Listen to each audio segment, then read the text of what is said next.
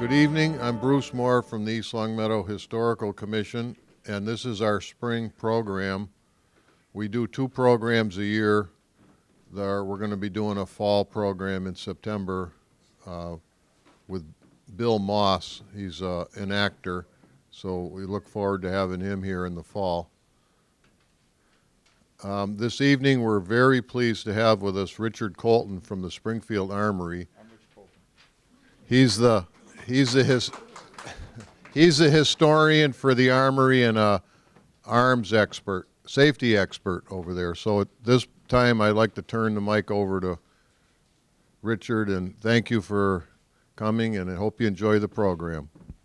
Yeah, thanks. It helps me to have shirts with my name on it, so I know which one's mine in the morning. But honestly, I have no sense of my clothing style anymore. You know, you wear this every day, and it's gray and green. That's fine. But I'm the historian, and I'm the Historic Weapons Safety Officer. I'm the one who monitors the reenactors who come in for safety, make sure that nobody gets hurt. I keep track of the gunpowder, things like that. You know, and now as a historian, I'm also kind of Mr. Woolsey, our superintendent's right-hand man when it comes to being in public like this. At this point in my life, I have no shame, so you can't embarrass me. You know, I'll go anywhere and talk whatever I may. So now, James Woolsey anticipated a program by this title. Essentially, Springfield Armory protected our nation. And I've brought up a few visuals that take you through that. I'm not going to take quite the standard one, as you might think. It's not going to be just one thing after another, like some people say history is just one darn thing after another. I'm going to actually try to focus on some recent discoveries and some of the history which you probably know less of or don't know at all, since some of it actually almost nobody knows about, but maybe one other person and me. And so hopefully it won't be that way for long. So I'm going to introduce you to some of the discoveries we've had, particularly in the 18th century and then into the more modern era. And some of these may surprise you. And of course, I won't neglect the big story. Any questions from anybody, by the way, on anything? Charlie, one of your members, was nice enough to bring in a Springfield rifle. It's an 1894 Krag, and I'll introduce you to that. It actually it comes in at a very important time in the Armory history, at the time when there's a transition to modern production methods. First thing to think about is the Armory has a long history, coming all the way from 1777 as the main arsenal for the Continental Army in the northern states and serving the Hudson Valley. It was established early in 1777, and it starts moving on to the grounds that it's on now late in that year and early the next year. So you're looking at its identification at Springfield hardly 8 months after the ink was dry in the Declaration of Independence. In fact, some of the signatures were put on less than 6 months earlier. That's pretty early. And it's the same 2 blocks you see now in the hill shops. There was a water-powered area which was added in 1794 when what was then Springfield Arsenal, which was storage, maintenance, and during the Revolutionary War, production of ammunition, was then enlarged to include manufacturing and development of small arms. That's muskets and shoulder arms like rifles and such. And that continued up till 1968. We provided the Army with the weapons they needed, with the ability to ramp up production rapidly. That was the idea. But in the course of things, it became a major research center. And at a time when there was virtually no industry, anything like it of this size, we became one of the nation's largest factories. Now remember, it's government-owned, U.S. Army-owned. In almost 2 centuries, it had only one customer. So it's very distinctly different from the private business or private enterprise. It's the same kind of process of the government assuming risky technology that brought us things like GPS, the internet, and such, even the space program. Springfield Armory came in at a time when the nation and the national leaders realized that we needed to develop better industrial systems, but the private sector, private industry did not have the funds and the wherewithal to actually do that. They could do it on a small scale. Springfield Armory pioneered that for the nation over several generations, and I'll go into that. And by the 1840s, they had it in hand. So it really gave the nation the tools it needed to become the world's most industrialized, precision, interchangeable mass production center, especially for military weapons by the time of the American Civil War. Probably precisely the wrong time for some people in South Carolina not to declare war against us, but they did anyway, with predictable results. But we'll get into that later.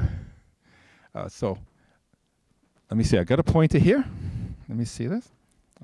Any questions at any time, just ask. Okay? So, yes? We know an area there we call the water shop.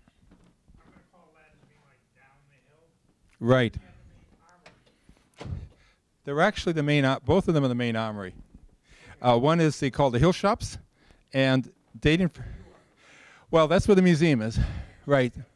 And the water-powered area is the Hill Shops along Mill Street, Mill River, right along here, just closer to you. And that's where the heavy metal and wood shaping was done from 1795. There were actually 3 separate mills. And in the late 1850s, they consolidated all 3 into what is now the upper one, and it's now in private hands. So where were the rifles made? Down below? They were made in all over. All over. Yeah, you had the forging, wood shaping, welding early on for the muskets, and all of that was done with water power. And then they did the handwork earlier on before steam and electrical power came in, up the hill, assembly and storage.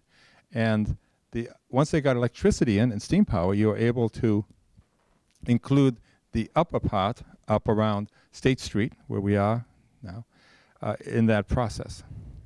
But it was always involved in that. It was a big operation. It's just about a mile separating the two, but it's not too bad.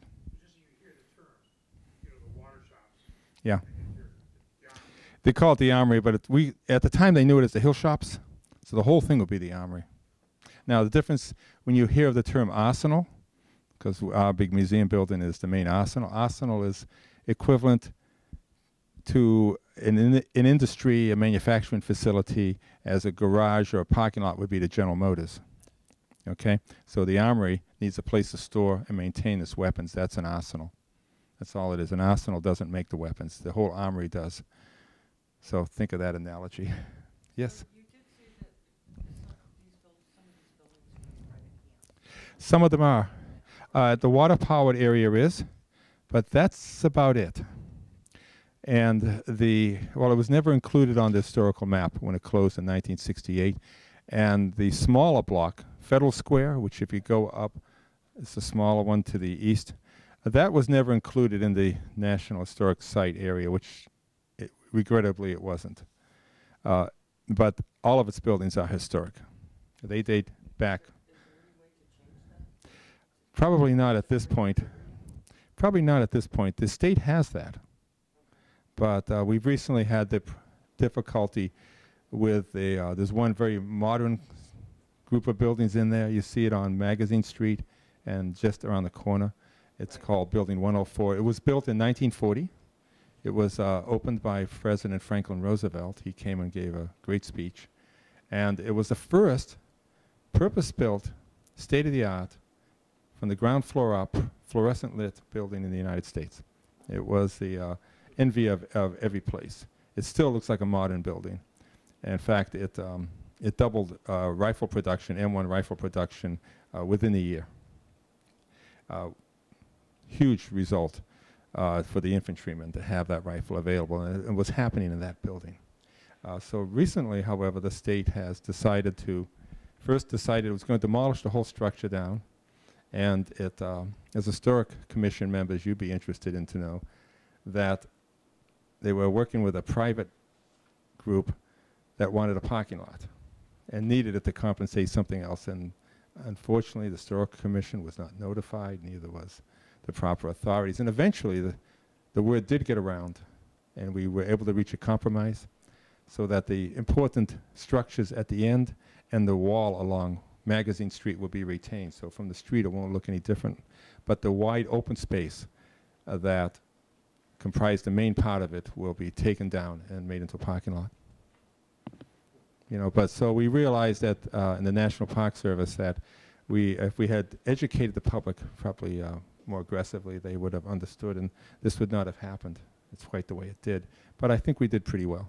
That was James Woolsey, who now lives in Longmeadow, and the superintendent had jumped right on that. He was very good at that. So so by and large, we're glad we got what we do. You know, most places there is almost nothing left.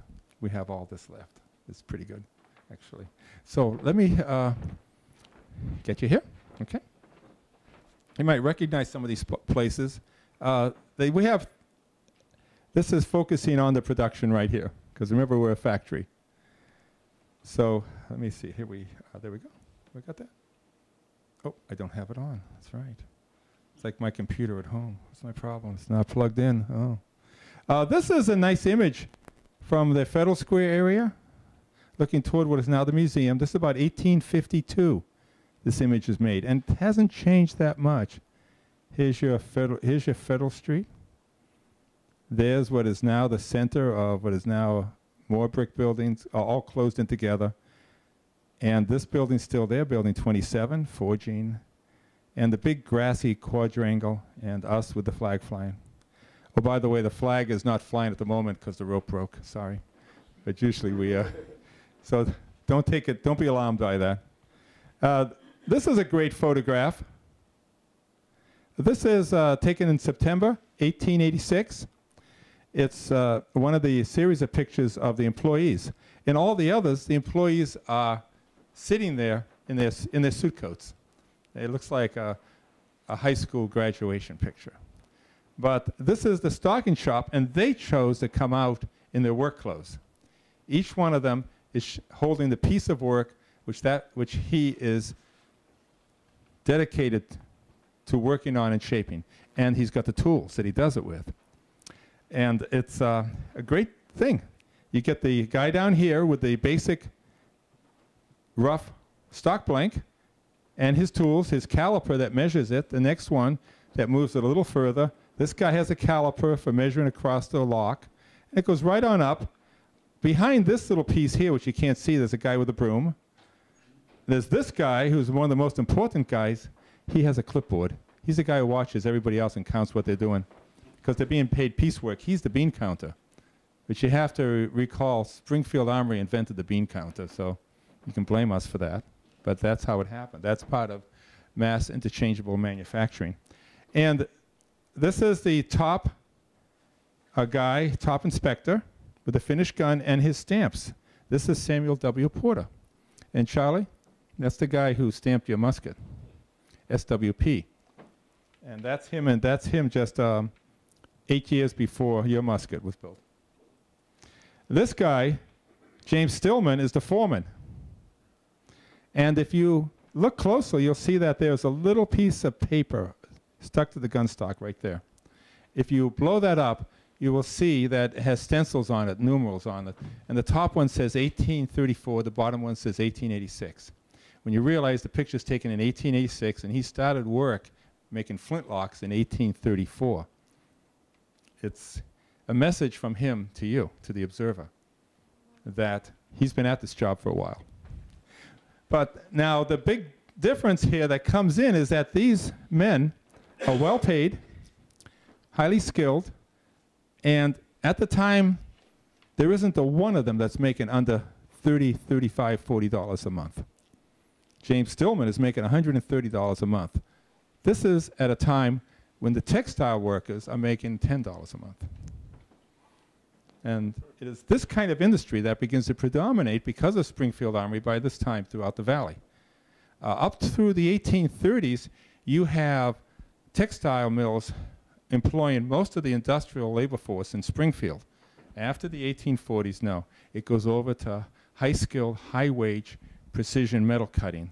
And that spans out into not only firearms industries, but into things like bicycles and typewriters, locomotive car, train car making. It all starts coming, and Springfield becomes the center of it, and it spreads all throughout the valley, as it still is a highly industrialized valley to this day. And it makes this area wealthy for well over a century. It's a very happy city, big social life, broad avenues. Most of the institutions you see, particularly in Springfield today, the museums, the Symphony Hall, all these date from that period. And of course, like most cities, it suffered deindustrialization in the last third of the 20th century. So this is a big difference. And as a result, these guys, you notice, are all guys, heads of household. They mostly, this is their career for life for most of them, and they often try to get their sons and brothers in there as well. Textile mills, what's the average textile mill worker look like at this time? If you go to Lowell, which puts itself out as the big industrial representative, what are you looking at? Female and little girls, mostly, and little boys. Cheap labor. Hardly any of them work for more than a year, if they can help it. They're in and out. They hate it. My brother worked in a cotton mill, and I worked in a mill. Believe me, at the end of the times, they were not fun. And they weren't then either. You can get the oral histories at Lowell, they weren't. But it's this kind of industry, though, the precision metal cutting industry, that makes a nation. Most industrial historians will point out there are really two industrial bases. One is cheap, plentifully produced things like textiles. And the other one is high value products, and this is precision metal cutting. And any second-rate nation can make textiles. You know, today, second world, third world nations. But it's the ones who can make the precision, interchangeable manufacturing that take the leadership in the world. And that's what happens in the United States. What Springfield Armory gives to the nation then by pioneering this is the ability to do this. By the 1850s, you have Colt, Smith & Wesson, Winchester, up and down the valley, many others, Savage Arms, even today. And not only that, but you get all those other industries. They all come in about then. And by the Civil War, within 3 years, Springfield Armory ups its production tenfold. By mid-1864, Springfield Armory and its private contractors who make as many weapons, fully interchangeable, identical weapons, produce in less than a month, every month, what the entire Confederacy produces in 4 years. And do that every month. So by 1864, President Jeff Davis has to look out, see Grant digging in around Richmond and Petersburg, and knowing that before the month's out, the North has, once again, equaled your production for all your efforts in 4 years. You might as well just walk away. But they don't for 9 months. But it's a Second World War, same thing. Springfield Armory produces the most advanced semi-automatic military weapon, the M1 Garand rifle, about an average of 1 million a year, so that all American servicemen have this weapon. It gives them a tremendous advantage tactically. And in the Second World War, of course, like most industries, a large part of the workforce are women. In this case, over 40% of them. In fact, there are some of you here in this room who have family who worked there at that time, and some of them were women as well. And some of them are still around. I've met quite a few of them. Well, let me move on. Let me take you way back. Okay, I'll get you back in the Wayback Machine, so to speak. And okay, I'll get quickly through some of this. Okay, is that the right one? Yes.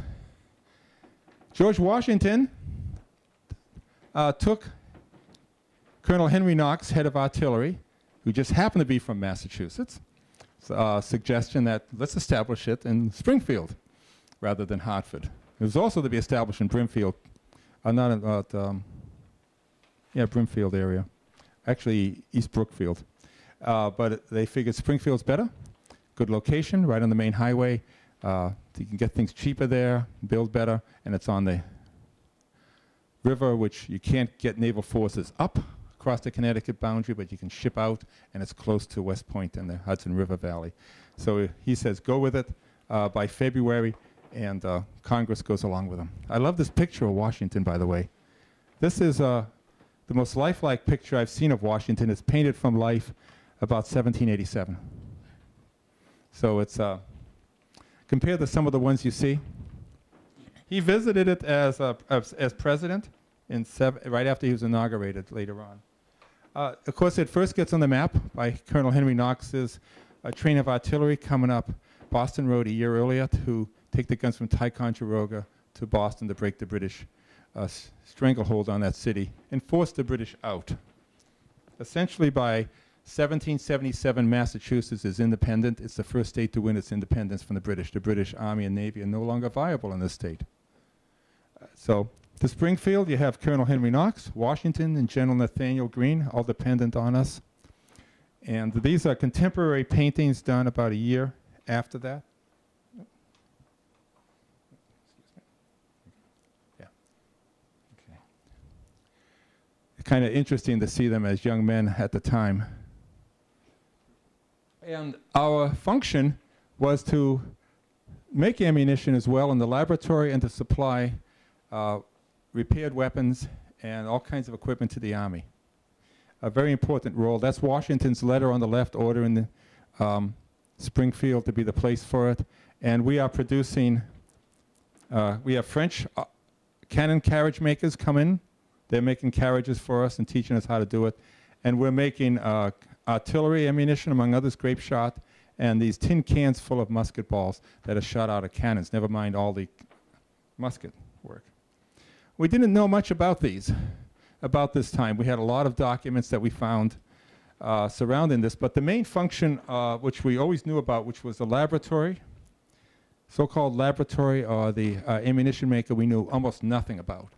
There had been some note from about 1850 that there was a page from the record book from 1 week in April 1778 saying that there were like 7,000 some odd musket cartridges made. But the rest of it they figured was all lost, and everyone else did too. And this is now something new. Okay. So about 8 years ago, I get a call from an intern from Mount Holyoke College who's working in the Mass Archives. As they move the archives, she calls and says, I have these 3 volumes of records, and they seem to have something to do with Springfield Armory. I just wanted to catalog them. So she explained to me, she started reading what they said, and it turned out that there were 3 volumes of the work records that were missing. They were day-to-day work records of the ammunition making of about 3 dozen wounded artillerymen in Crane's Regiment of Artillery. And they were set up like Excel, in a way, with the dates. The first volume had the week, after that, each page of the day, and the workers here and what they did. So I had the whole thing transcribed to Excel so we could analyze the production and who these people were. It was a really close look. And when I opened the book up to just about here, April 1778, I could see the string binding was broken. It's precisely that week that was found in 1850. I found the rest of it, so here it is. Isn't that cute? Isn't that neat? So we're just getting this out. This is what they look like on the covers. So we have almost a little more than half of the days accounted for up to through 1780. And they have written on it, you know, Springfield, Massachusetts, work records, you know, hours and all this. And there's the roughly size comparison. And here's the periods. So I'm looking for the rest of it. Maybe it's still lost in the Massachusetts archives. And the laboratory is led by this man, John Bryant, who becomes our next superintendent after this guy. This guy commands into the mid-1790s, but works there almost till the War of 1812. He's Sergeant John Bryant. He had a foot shot off at the Battle of Stony Point, and he's put in charge. After the war, he's made into a captain, and he serves his whole career at the Armory. This is our first superintendent, David Mason. And this actually came up for auction recently. It was his aiming device for artillery. There's his name. Of course, we didn't get it. It went to some collector. And this Lieutenant Colonel William Smith from that same painting you saw earlier, confidant, Deputy Quartermaster General of the Eastern Department. And all of them are right there working at Springfield. And during the Revolutionary War, we are making artillery for and making the carriages for guns, particularly French guns. This is the only one we have left. You see the same kind here, bronze field pieces. And here's a drawing done by John Trumbull on the back of a playing card. What he was doing with a playing card, I don't know otherwise. But you can see there's the elevating screw. You can see one here, and the ammunition boxes and so on. This is the surrender at Saratoga, which Springfield actually supplied a lot for and helped make possible. We supplied most of the ammunition for that battle. So we have a direct role in bringing the French in the alliance, and of course eventually winning independence. And later on we get one single day for each page, and with the summation of how much is produced on the bottom. You'll see here it'll say if they're making things for the artillery, what they're making, how many packs of musket cartridges, the year, in this case 1779, 17th June, the account of work done at the laboratory Thursday. Pretty cool, actually. And by the end of the, by 1780, the war's gone south, and you get these records here that state that they're cleaning the place out of all that ammunition, they're sending it down to Philadelphia. There's Henry Knox's signature. This is a little bit of a painting in the background showing a French soldier, American soldiers, a French flag and the American flag at the time, done about 1780. I thought it would give you a sense of it. And of course the surrender at Yorktown gave us all this stuff, again signed by Henry Knox, which is then brought into it. And something which was totally off our vision until a few years ago, except for hints, was that our first guns don't start in 1794. We actually start in 1782, the year before the war officially ends, making bronze artillery. It's a big effort by the Army. They're going to make Springfield the site of the nation's first bronze artillery factory. And you think, like, why haven't I heard about this? Well, we had only hints of it, but it really was off the radar of most of us. Now we know actually where that building was, what it looked like, and why they did it.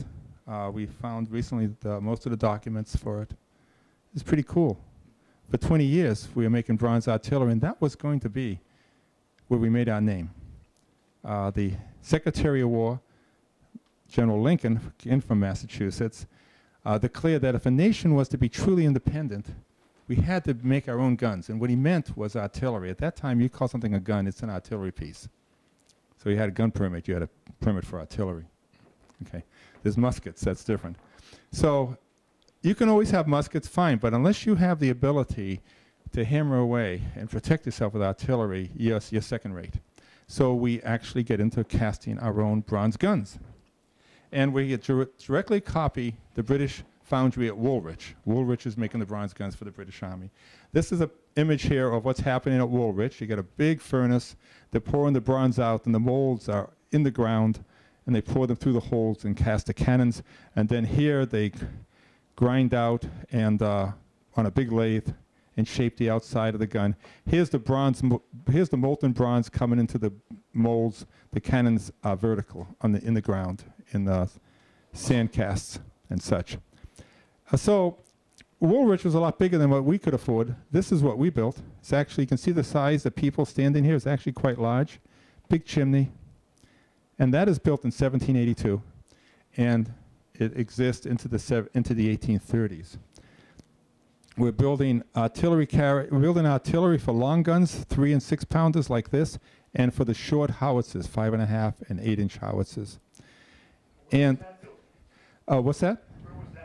That building is where Building 17 now is, which is on the campus. Yeah, it's right on the corner of the big grassy quadrangle. Yeah, and it later becomes the heat treating shop, and then it's incorporated into the forging shop. So it is now Building 27.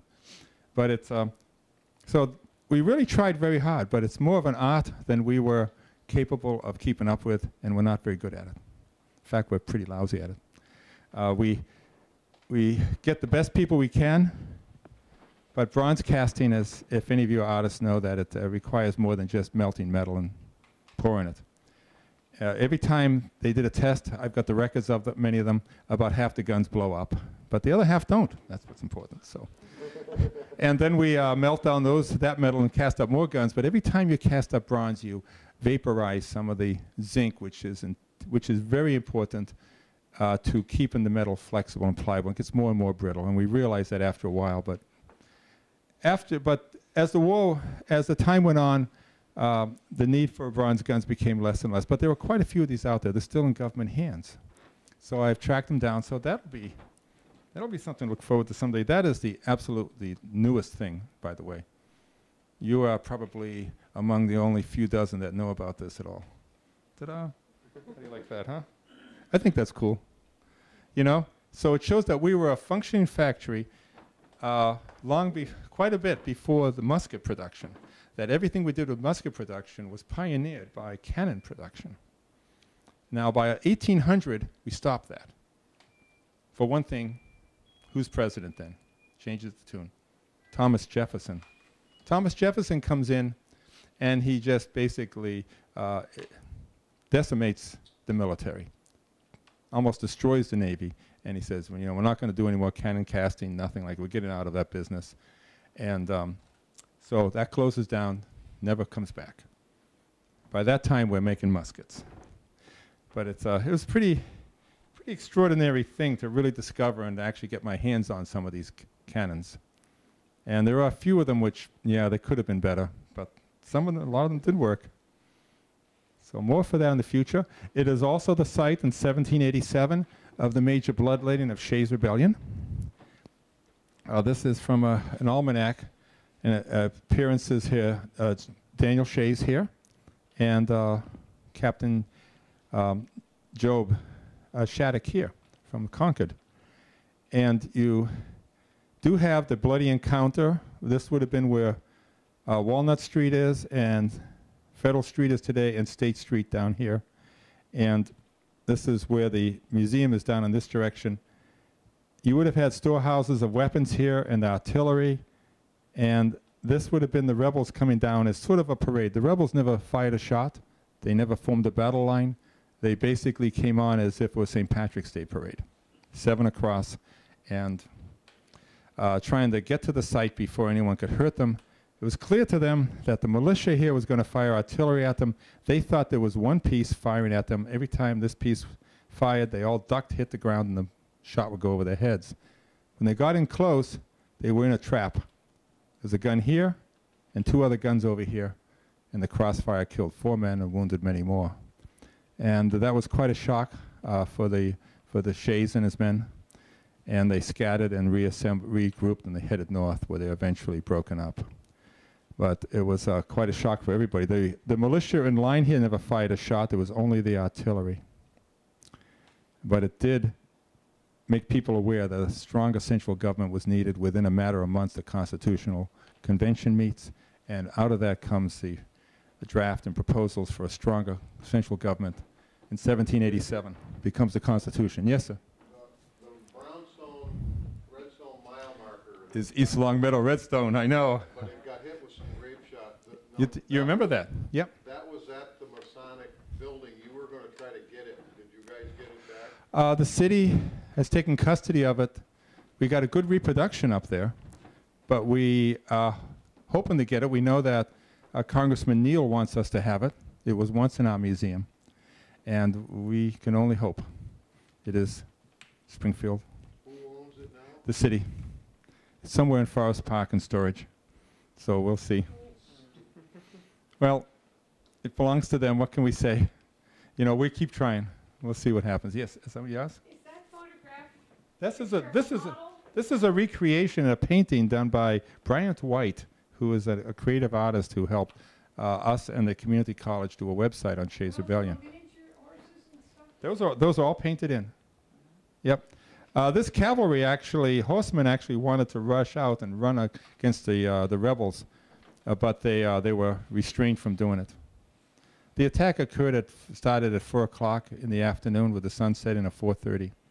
That was deliberate. I suspect it was because Daniel Shays knew that if you had a questionable issue at hand, it was better to do it just before the sunset. That way, if you won, fine and good. If you didn't, darkness is coming to cover your retreat. And that's what eventually happened. Richard, the fence wasn't built yet? No. Fence wasn't built until the late 1840s, late 1850s. Anybody here have Shays rebels in their background? Shays rebels? No, I bet some of you do.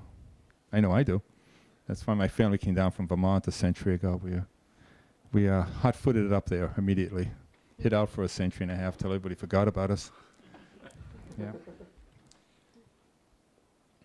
As I think they have, anyway. But so far, nothing's arrived, no summons at the door. Yeah, so the early armory starts looking like this. This is a survey. This is Walnut Street, State Street, or is now State Street. And this is the entire block, as the old 1782 magazine. And then there's this block, which we are now. This all gets purchased later, but this entire piece gets purchased by the federal government. And some of these buildings, this is the old foundry for bronze. And none of the buildings in this picture exist today. But we know enough about them from later maps when they still existed beside others to let us know. These 9 buildings in the center all burned down that year, and nothing has been built in its place. And this was the forging shops. Forging shops had a habit every 20 years or so of burning everything down around them because they send out all these sparks, including themselves. So you'll figure it out. It's about every 20 years the forging shops burn everything down. And industrial accidents, you know. So this is a Revolutionary War soldiers' barracks right here. You can see the chimney with the smoke. And these are homes with the smoke. These are offices and barracks. There's the foundry with the smoke coming out of the chimney. These are weapons storehouses. These are filing shops. So these are archaeological features we checked and found they're all still there. It's pretty exciting. And so we have this industrial setting all still there, undisturbed in the grass. 9 buildings, all from the 1700s. Is that on the quadrangle? Yeah, all in the grass. Underneath that? Yeah, all beneath the soccer fields, including the Revolutionary War soldiers' barracks. It's a typical soldiers' barracks. 2 chimneys, 4 fireplaces, 4 rooms. So War of 1812 is a big shock to the Springfield Armory and to the armory system because we have a sister armory that's come on in Virginia at Harper's Ferry. It's younger, doesn't start producing until 1801. They're producing roughly the same kind of musket, but we are producing them pretty much the old style that the Europeans did, where you have a model, it looks like it shoots the same kind of ball, but it's not interchangeable. We find during the War of 1812 that the weapons are breaking at an alarming rate and not being interchangeable, they're hard to fix. So the Armory works hard to make a new model, and at the end of the war, they settle upon the task. They're ordered to try to make everything interchangeable. This is when it starts, 1815. This is a photograph I took here of the down at another national park, Fort McHenry, with their volunteers. They make a pretty good image, don't they? That's all gunpowder smoke in the back, by the way. So we also have trip hammers at the Armory at that time, and this is a typical late 1799 flintlock here, copying the French model. So you see there's the eagle, Federal Eagle, U.S., and Springfield stamped here. By the way, it might be interesting to know that before 1794, the Ordnance Department, or early 1794, actually went to West Springfield to talk to the town fathers and the people there and have a vote with them, thinking that West Springfield had better water power and was better situated for an armory. They wanted to locate it there. But the people of West Springfield rejected them. Said they didn't want a factory there, they didn't want all these mechanics in town. They liked their farm town. If they had accepted, this would have been West Springfield. Springfield would have never seen any of it. So, you know, who's to know? As it turned out, but within 20 years, the selectmen who led that effort to push the armory away were rudely accosted in public and newspapers and whatnot for making a big mistake. But it's too late. So it's just another what if. Times could have been very different. So Roswell Lee appointed, and this is his main office. He also establishes in the second floor here and then in the storehouse, which the Shays rebels wanted, he establishes a chapel for all workers.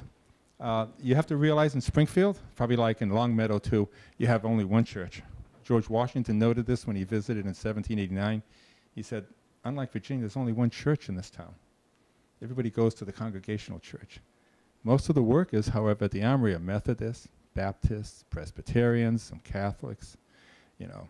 And they're not permitted to vote in town. They're not permitted to even live in town for the most part, and their children can't get educated in town. So we established an ecumenical church. By 1818, they have an official commemoration observance of Christmas, first official Christmas in the area. Okay. Yeah, realize Springfield doesn't really let its workers off as a whole in the retail industry until, for a holiday at Christmas, until the 1890s. So this is what develops at the time. Here's the Hill Shops 1830s image. That building's still here, and these buildings are still there. They just now added on to. This is looking from the museum. You can see there's cows in that quadrangle, that grassy quadrangle. There's a flagpole. Here's the forging drop hammers, of course. Here's your upper water shops, where your main water shops is built today. It's about 1830. See the Mill River running through it? A lot smaller. Here's the road that runs over to East Longmeadow, right there. It becomes White Street and then North Main Street. And here's the middle water shops down the bottom. And again, in 1824, images that are blown up here of what some of those mills look like from different views. All brick, water powered, all through here. And then the lower water shops, where the gun stocking was done, had Thomas Blanchard's stocking machine. This is patented in 1819, works like a key cutter. Right here, we have the only surviving original one in the museum. Most of them were destroyed in a fire in the 1830s. This one we have was used into the 1840s. This is Thomas Blanchard during the Civil War period when he's a rich old guy. But he's a very young man when he invents all this stuff. He invents the first machine which can replicate within less than 5 minutes the lower half of a gunstock shape repeatedly. It has its own memory system. It's basically the modern CNC system. It follows what people call a tracer. It has an iron gunstock shape here, and the wheel follows it, and the rotating cutter cuts it. Kind of like a key cutter today, only in 3 dimensions. You replace that hard surface analog memory with electronic digital memory, and you got the CNC system. It's the same thing. And this is a letter he writes to the superintendent with an earlier machine, the 2 years before, for doing gun barrels uniformly. He is so creative that in 1825, he patents a 3-speed gearbox for the automobile that he's just invented. He's riding to work in a steam-powered 2,000-pound automobile with 3 gears on the stick, with bevel gears.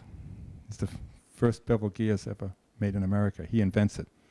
So he's quite the guy. He becomes quite the inventor afterwards. The Army allows him to have that patent for quite a while. Oh, here's the forging shop at it again.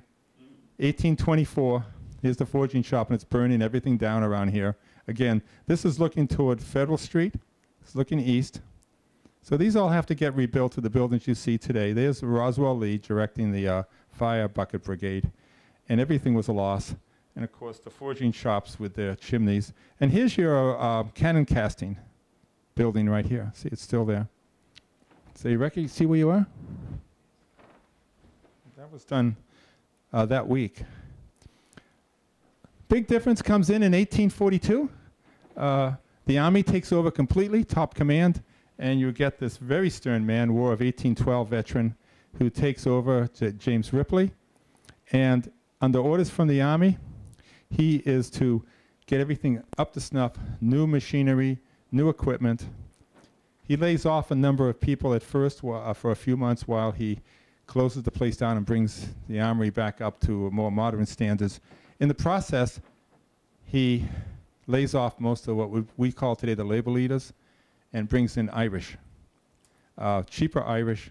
Today, they are largely illiterate, semi-skilled, but they learn fast. So the city gets this huge population of Irish, starting about the Irish Catholics, which is a big shock to the neighborhood, so to speak. And especially to the realtors who are trying to make a killing on the need for more housing, but unknown to them until too late, he has bought up all the available property under the in cash and then God brought it into the Army. So the relatives have no love for him. And by 1852, 53, he's out of office. Okay? But this guy really makes things move along. This is the first time then that Springfield Armory is able to achieve full production and full interchangeable production. The tools that they needed for the Civil War generation later. By the 1850s, the city is now a rich center, cultural center. These are, this is when you see the Catholic Church, St. Michael's Cathedral coming in, the town hall here. This is the view from the new build tower that you now see the museum in, and looking over the river valley, and the whole place is enriched. Again, by the 1850s, the federal government is now accepted as an important part of this town. It's not just something you're putting up with. It's not just, oh my God, yeah, there's that noisy armory up there and those rowdy rum-drinking workers, So you now have these color paintings. These are from 1852, showing the commanding officer's house. This is what is now the museum, the main arsenal, 1850, 1852. And here's the water shops, 1858, coming in down here. So it's a huge investment. It's even shown in images here. This is Gleason's Magazine, 1855, looking up from Longmeadow toward Mount Tom. This is just about where Route 91 comes in and Route 5 comes there. You can see over here, there's your main arsenal building where the museum is, again with the flag flying, commanding officer's house, and the city below it, looking north. It's quite a nice scene, isn't it? Look at that. Did the Armory ever have a railroad that went through it? Yes, it did. Yep. Had a spur. A spur, which Yeah. came out of East Long Meadow. Mm-hmm. You take a look at the maps. Mm-hmm. This was the eastern line that came up through South Windsor and East Yeah. Windsor, and then it hit the Armory. Yep. Did all of the guns then at some point in time pass through East Long Meadow? Did you ship out too? Well, actually, very quickly, we had a line spur come in also on the north side to get the guns out. So we had a railhead up on what is now 291, up on Page Boulevard area, which we continued to use right up until 1968. We put a testing center up there, which is quite the story itself. The rail line right to the Armory. No, it was actually a spur. A spur, that's right. Yeah.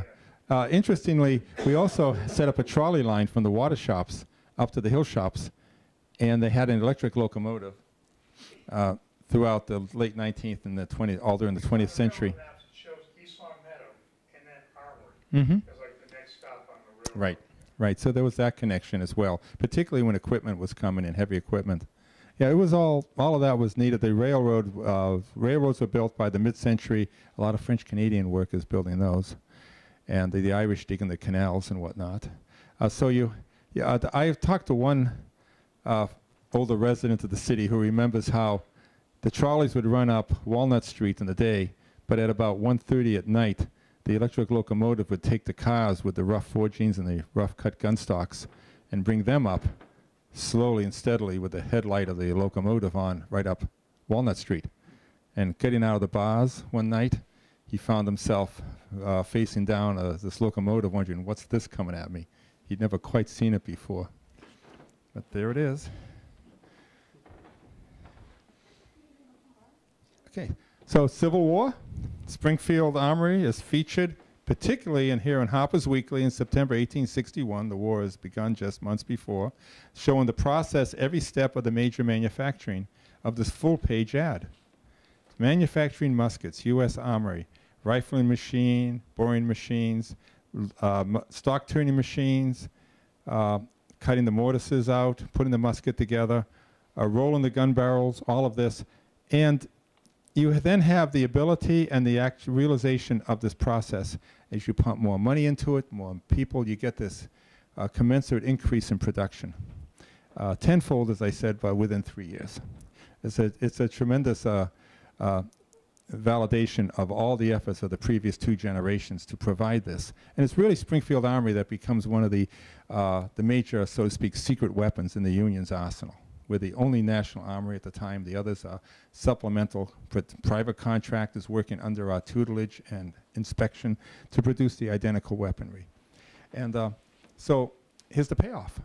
You put in all that work, you get the system in place, and now when the nation needed it, the North is able to come up with this technology and then just overwhelm the rebellious part of the country, indeed. So, and of course I already discussed some of that before. Of course the Civil War itself, everybody paid a high price who, whatever part of the nation was involved in. These are some of my favorite pictures here. Again, Springfield Armory muskets, this early war Confederate with the Springfield Armory muskets. The Confederates are armed to a great degree with older ones or captured ones. These two Federal soldiers, both with Springfield Armory muskets from the Western armies. Here's a black soldier and his family. By mid-1863, you have entire regiments, particularly starting with Massachusetts, coming in, composed of African Americans. And this little picture here are one of my favorite. Any of you ever seen this one before? It's not a soldier. There's one picture of a soldier in it. Can you see it? That little one right there. It's her father. And she's wearing black for mourning. I think one of the saddest little girls I've ever seen. And she's lost her father, and she's got a picture of herself holding the picture that she remembers him. So the Civil War's over. Here's early photographs taken from the Tower of Springfield. You can see how it's growing. Rich city now. There's the cathedral which the Armory helped build for the Irish populations that worked there. Here's the river and flood. It's about this time of year. That's West Springfield. You can see like an oxbow back here as the river goes over its bank and floods everything. Not very different from what you would see today if you didn't have the dams controlling the flooding. Water shops, 1858. Nice and new there. Bias Street Gate comes in as a picture about 1880. You can see the sentinel here with his kepi, Civil War style kepi, and his musket at his shoulder, actually a trapdoor Springfield. And it's pretty much like this today. James Woolsey has taken pains with the rest of us now to remove the trees that were in the way and to start restoring this view. So you can stand there at the gate and see what was intended to be seen and see the main arsenal building up there. And it becomes quite the popular place. Here's postcards about 1905 showing the whole area becoming like a city park. People were bicycling, riding their carriages. And of course, with all these plantings, it becomes literally a park, as it still is to a great degree. We're taking out, in fact, this year, many trees which were intrusive trees, and we have maps that the Army supplied about every 20 years, mapping where every tree was, and we're restoring those trees, putting in new trees, and taking out the trees which shouldn't be there. In fact, we're working on restoring the gardens, the formal gardens behind the community officer's house. That's in the works, as well as the rose arbor. I recently had a woman who lived there give me close-up pictures of the rose arbor taken in the late 1940s, which has just appeared. We're going to restore it to. We have only otherwise 2 pictures. Armory in the First World War provides the 1903 bolt-action smokeless powder rifle. Now, leading up to this is what I wanted to... Charlie, I'm going to get your rifle out. Okay, if you don't mind. Okay, right here. Springfield Armory makes a transition. Springfield Armory makes a transition to modern smokeless powder weapons in the 1890s. I gotta stick this in my pocket. That's fine. Okay. And they get away from the old smoky powder cartridge weapons, and they adopt a modern bolt-action weapon with 5 metallic cartridge in the magazine and a 30 caliber, nice high-powered rifle for the time. And they have a competition in 1892. For this international competition, about 2 dozen foreign companies and 2 dozen American companies try. At that time, the United States companies cannot match the foreign companies. We've gotten so far behind the 8 ball in firearms technology, believe it or not. The U.S. military has had no enemy to face but the Western Plains Indian, who was basically in the Stone Age, while the Europeans are facing each other's. The Germans, the French, the British, they're all armed to the teeth, and they are ahead of us by about a good decade.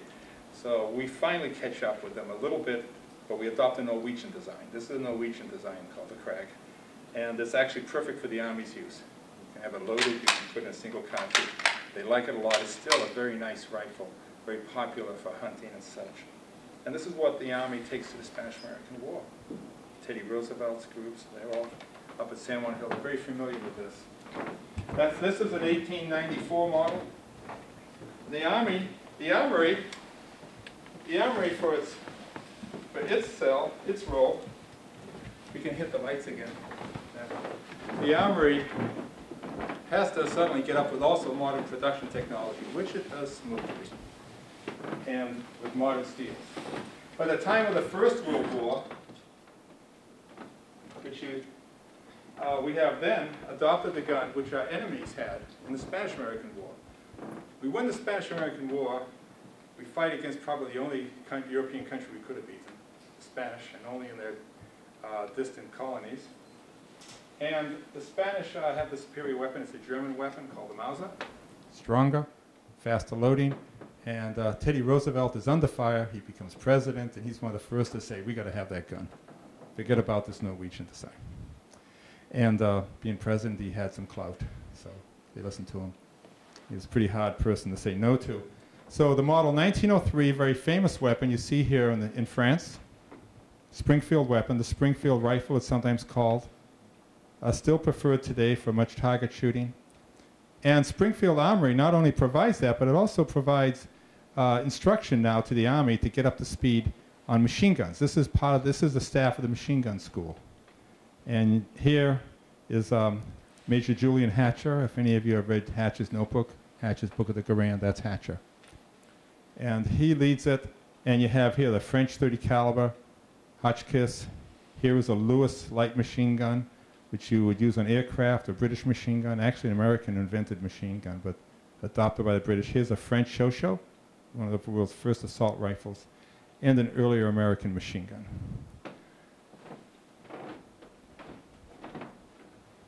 So Springfield Armory is very much aware that what the world needs, what the military needs, is the newest model of weapon, which is going to be self-loading. The bolt-action rifle is manually loaded.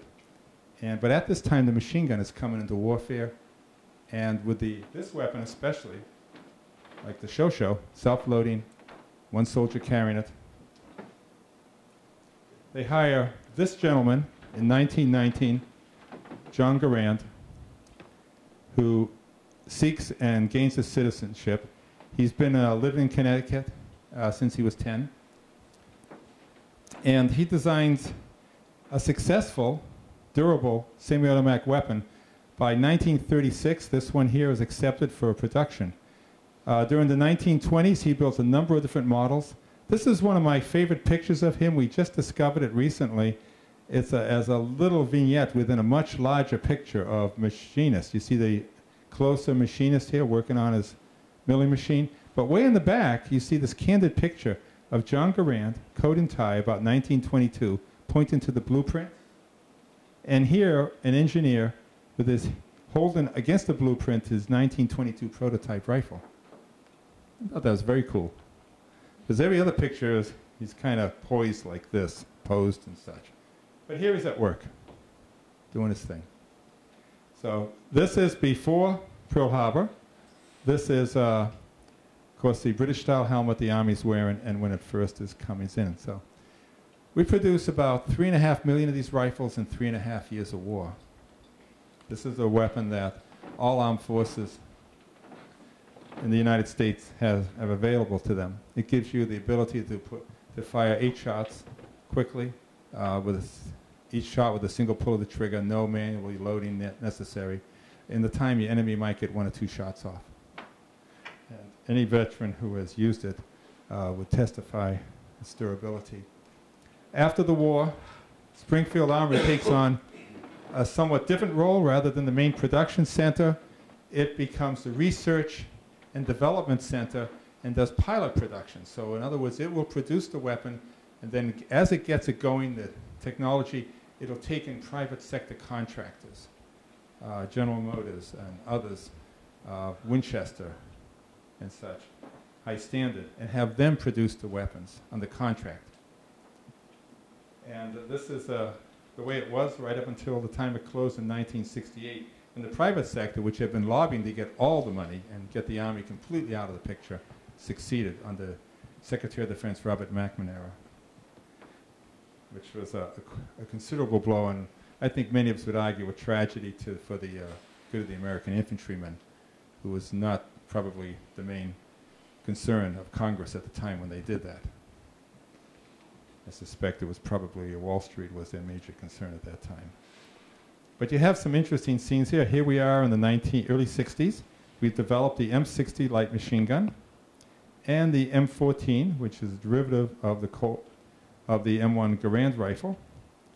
The M60 is actually a derivative of the Lewis light machine gun, which then led to the FG-42 of the Germans. So this is actually derived from German technology. We also have a testing center up in Page Boulevard, where Smith & Wesson's retail center is, and by a body of water, where all our machine guns and aircraft systems were tested. Anybody recognize that body of water? Most of the buildings are still there. We're going to be put in the... Yeah. What's that? Quabbin Reservoir. Yeah, Quabbin Reservoir. The south end of Quabbin Reservoir, we put lots of bullets into that water. But it's all going to Boston, so, you know, what do we care, right? It's, here you have a Quad 4 machine gun mount. And so we are going to be putting signs up there for the state soon to help people understand what happened there. This was the main testing center for the U.S. Army for small arms and machine guns and aircraft weapon systems all through the Cold War. So what happened there was critical to our success in the Cold War. And the center picture here is one of the more interesting ones. It's John Garand after he's retired. It's about 1962. He retired about 9 years earlier. You see him right here. And he's holding his last design of weapon. This is a weapon based on German technology. It was very futuristic, no wood in it. It was a bullpup, that is it actually fed in right against the cheek, short in the overall length but long barrel, and it was far in advance of even what becomes the M16. And they had it a decade earlier, had it by 1949. These are, of course, the head of R&D here. But in here is something else that's happening at Springfield Armory, which is something which I've been given the green light to do an exhibit on eventually. And you just get a hint of it. The gentleman in the white shirt. And you recognize him? He wasn't an American before he came here. He came from Germany. He came here in 1946. He came in Operation Paperclip along with Werner von Braun. This guy is Thomas von Loschnitzer. He's head of all research and development of small arms and aircraft gun systems in Germany from 1933 to 1945. He comes here in 46, and he's now a major R&D person for Springfield Armory and for the United States. So he was top person in Maus's R&D. He's not a government official. He was a top industry guy. But now you have in one picture working on the same team up until Garand retires, World War II's top American arms designer and Germany's top arms designer. Both of them at one time on opposite sides of the war, both enemies at one time, now working together. So the United States adopts German technology whole hog because we have so many of their former engineers and scientists here. Of course, it brings on the space program with the likes of von Braun. But von Loschnitzer brings in Karl Mayer, who was the top physicist in theoretical testing systems. So he was Maus's and Germany's top guy for that. He then becomes the U.S. Army's top weapons tester, and a few others. It's a story that we haven't told much of. I think it'll be provocative. People will be wondering, particularly von Loschnitzer, He is one of only about 10 people under Albert Speer who could actually sign for funding and money in the Third Reich without having to go through anybody else's signature. So he's brought in Operation Paperclip, and they just sort of say everything's, okay, you come in. You're too valuable to let you go to the Russians or anybody. And he loves America. He leaves everything behind. He comes with no more than his suitcase and a shirt on his back and his daughter. And he retires eventually to Wisconsin in the middle 1970s. And he's just totally Americanized after a while. So it's a little sidelight. Any of you aware of that? You could have expected it, right? You know, I mean, you know, it was the Cold War, as such. And finally, the closing of the Armory, 1968. These are pictures taken by a private individual who has allowed us to show them. They're the only pictures we have of the actual moment of closing ceremony. This is that booth is right here. See it? This is April 1968. This is John Garand speaking. And this is the flag being lowered from the flagpole. See it coming down, that triangle? That's the last you see of the flag, the last time the Armory was in service. And after that, then you have what you have today. The state of Massachusetts taken over up to where it is, and eventually the Park Service taken over this portion of it. Any questions? I think I brought you a full circle there. Yeah. Yes? Okay. Was it this state or the town of Springfield is actually working on building 5 and 6, the junior officers' quarters? We're hoping that we can entice some interested entity or institution to join with the state and to occupy it to fix it up. It's a building that's still salvageable. It's a wonderful building. So we're hoping for that, wherever it may come from. Right now, the older building beside it, Building 11, which is from 1807, has been restored quite well, quite nicely, very respectfully. And it's occupied by the Western Massachusetts Regional Police Academy, sort of a place where all the towns and villages can bring their police forces in and train them so they're all on the same page. They can all coordinate. So who knows? We'll see what happens. If any of you could always move into it if you have enough funds, I guess. It'd be a very nice house. Any questions really now? I hope I didn't drag it on too long. I speeded it up a little bit as we went, but I wanted to get you to places which you probably didn't know about, because you probably heard the story generally about production and such before. Yes? When did it become part of the Park Service? 1974, 6 years after it closed. We opened the museum after we refurbished it in 1978. So Well, what was involved in that, the Park Service getting it? How did that decision come about? A few years before 1974, Representative Boland of this area put in a bill in the House of Representatives and had it considered, and then made the rounds, and it was met with favorable comment.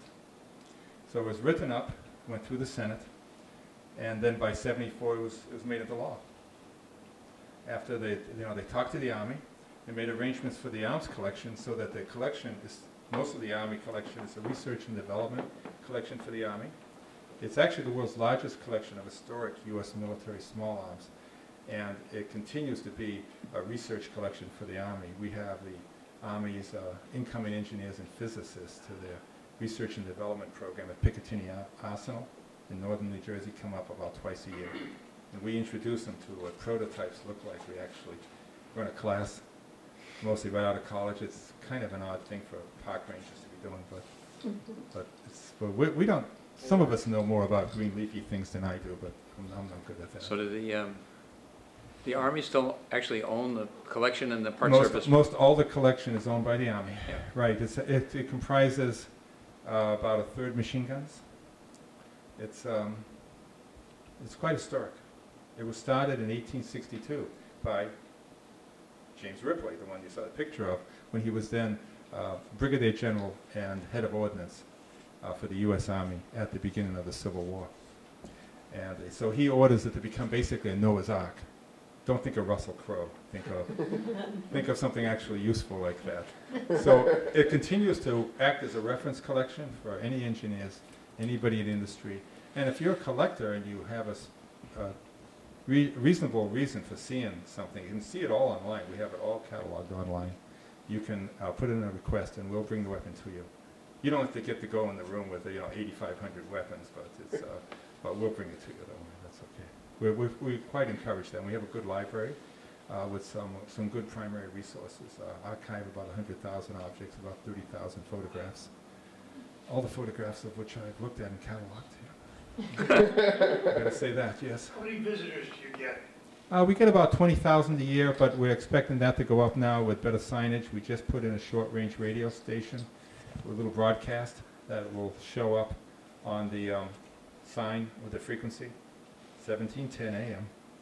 I'm going to redo the recording because the first one was too close to the microphone, kind of mumbly. Besides, I have a Boston accent, and it's really, I can't help it. What are your hours of operation? We're 7 days a week, 9 to 5, and we're free. And we will have, I think our next big program is going to be June 21st. We have what we call Armory Day.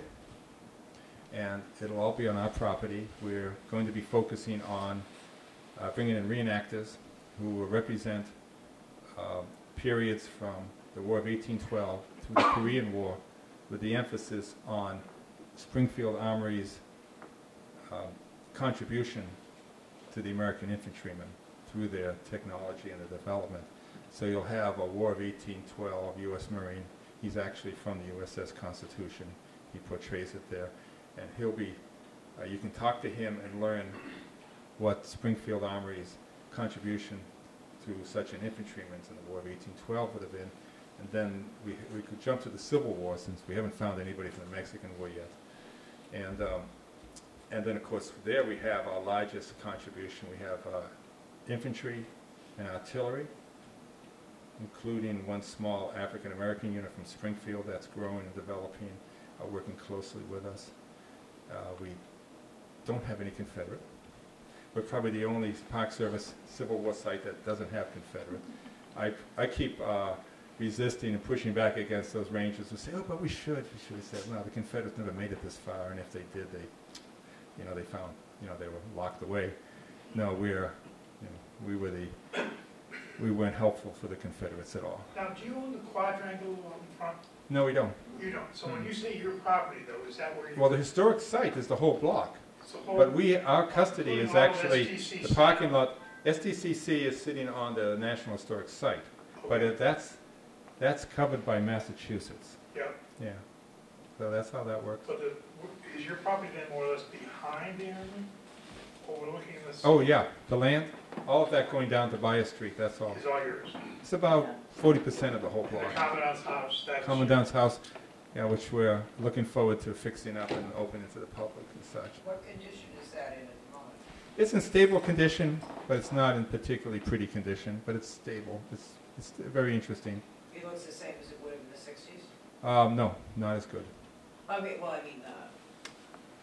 the rooms were never changed in the 60s. No, never changed, no. There's still the places where there was a closet that they made into a nice 1950s bathroom, so we still have those 1950s bathrooms in there, which I actually like. Appreciate that, it's nice. But, yeah. Do you happen to know what year they allowed the name Springfield Armory to be trademarked out? Because there's a company that's selling. Good question, actually. Yeah, that's a curious thing. Actually, you had a weapon, didn't you? Up in the box, which was marked Springfield Armory. There is a private company that uses the name. They did not buy it. It was in public domain.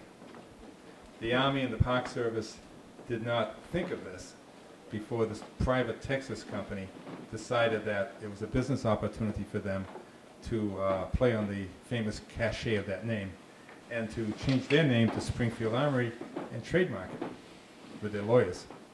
So in 1968, when the armory closed, they No. lost their trademark on the name? No, the name was in public domain. Once the Armory ceased to exist, the name was It just became floating in out there. public I domain. mean, you could have adopted it by just filling out the papers to take the trademark. for making a cookies or whatever, you know. And so Doesn't matter. so those guns are produced in Texas? No, no. Geneseo, Illinois, actually. Well, the Illinois, company's in okay. Geneseo, Illinois, and they've been in existence since the late 70s. Actually, I've been emailing them back and forth in the last few weeks, trying to get them to improve their website in different ways. Because they don't have the phone number readily available. People go to Google now, they see us, we have our phone number right there. They call us, and yet they want to get a hold of them, and they can't get a hold of them very easily because the phone number is not readily available. You know, things like this. Yeah. Plus the company represents itself as connected to us in our history, and there's no connection at all. And lately, they've actually been using the crossed cannons, which is the Army Ordnance Crest. Ours would say Springfield Armory, 1794. They put the word "since" in front of 1794 and think it's cool, and they got it. So in fact, That just can be a challenge. sure it can. Yeah. But I suspect that the Army and the Park Service do not really want to challenge private industry. But I'm writing to them and just saying, you know, like, I wrote to them last week and got to their marketing department and pointed out to them that we get a dozen calls a day from your customers who aren't making it to you. They're not happy.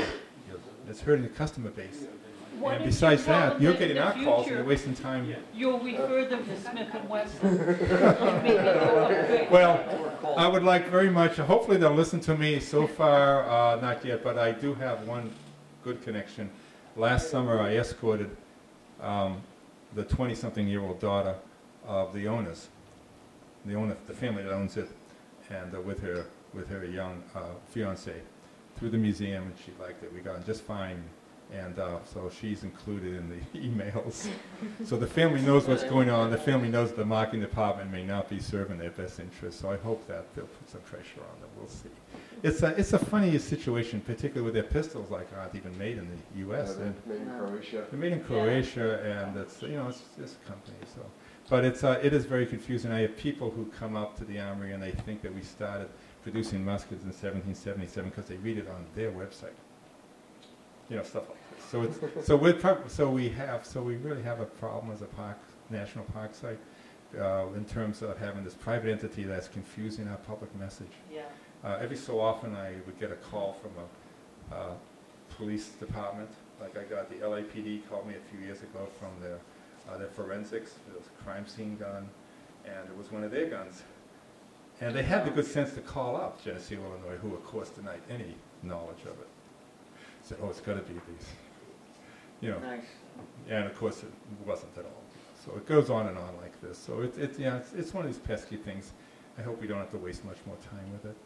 I'd like to see it go straight that way, but you know, business is what it is. American business is, it's got moxie. It'll do it. You know. Yes. Between 68 and 74, did anything go on at the Armory? Yes, but not at the Armory per se. The museum was intact, and the Army brought in a private contractor before the Park Service came in to manage the museum. They were called Springfield Armory Museum Incorporated, but they were a private contractor, and they did as best a job as they could. And then with the Park Service coming in, we were able to pick up the pieces. We've had a pretty tight operation since then. At that time, there was some museum practices with the collection, which we had to pick up the pieces for. Some things disappeared. We've retrieved some of them. Some of them are good stories, believe me. I'm sure. I'll tell you just one of them, okay? And then I can... Oh, my God, it's 8:20. Sorry. Had you here for over an hour. Generally, we're pretty kind to collectors, and we encourage collectors to contact us. If they have something of ours, no problem, you know, get it to us pretty soon. We'll keep an eye on it. Well, we did have one important weapon disappear. It was a flintlock prototype, 1839, of a carbine. Only one was built. It's clearly marked, model, serial number 1. That was it. And we became aware of it about 7 years ago. It's going to be sold at a gun show in Kansas City. It was 2003. It was the 100th anniversary of the adoption of the 1903 rifle. So we arranged to show up at the same show, setting up a table with a display about the model 1903, like a few tables down from this guy, along with the same FBI agent and team that got the North Carolina Bill of Rights, which had also been stolen. And so everybody loved our little show. And at some point, we went with the FBI down. They all showed our badges and said, "That's ours, thank you." And the fella had gotten it through a legitimate auction house, which probably knew better. So he got his money back. And that auction house, of course, had their insurance when they tracked it down as best they could to recoup the costs. And but something like that. So we have that, and things like that happen, you know, occasionally. But by and large, it's not been much of a problem. And we're pretty tight on security, particularly when you sit on what we have to sit on, you know, between modern weapons and antique. And we have the world's largest and best Confederate collection, for instance. Never been in private hands. Came straight from the Confederate Army to the U.S. Army. Confederates are very nice about that, you know. And so it's never been mucked with. If you are studying Confederate weapons, we're the place to go because of that. We know what battlefields these weapons came from in many cases. And we showed that to the American Society of Arms Collectors last May, had their best Confederate people in them. After we picked up their jaws off the floor, including one guy who had the cloth glove, and he was holding on to one, and his brain disconnected from his eyes and his fingers because we kept telling him, "You gotta let go now. You gotta let go." And he like, yeah, and he couldn't get his fingers to open up around it. So I'm glad we do what we do. We do a good service for the nation. We also do a service for the Army. We're probably the only national park site which actually has a role in helping the nation develop the next generation of small arms, because the collection is so valuable and continues to be modernized a bit by the Army here and there. So you're welcome to look into it on our website and contact us at any time. I have a few cards if you want them, which is up the street. So thank you very much.